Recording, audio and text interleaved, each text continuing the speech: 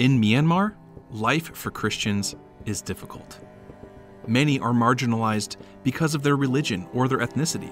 Many Christians make cultural accommodations to a secular and even anti-Christian culture, and clergy must be trained to defend the doctrine of the Church.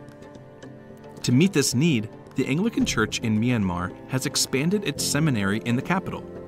Holy Cross Theological College was founded in 1934 and has long played an important role in both training clergy and uniting the Anglican Church.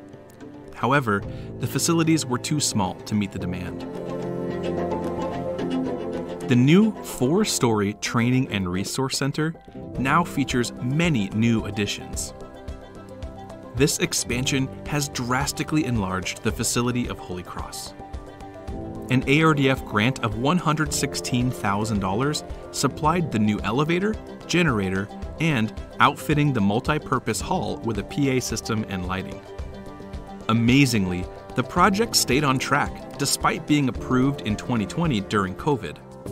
A military coup in February 2021 led to a lot of instability and rising prices.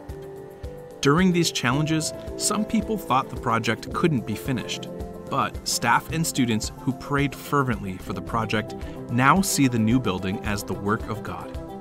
Dedicated in August of 2022, the college admitted 125 students, both clergy and lay leaders. This is above the estimated 75 students. The new center has cemented Holy Cross Theological College as the theological power bank for the church in Myanmar. The training center is not only seen as a luxury, but essential to the future of the Anglican Church in this nation.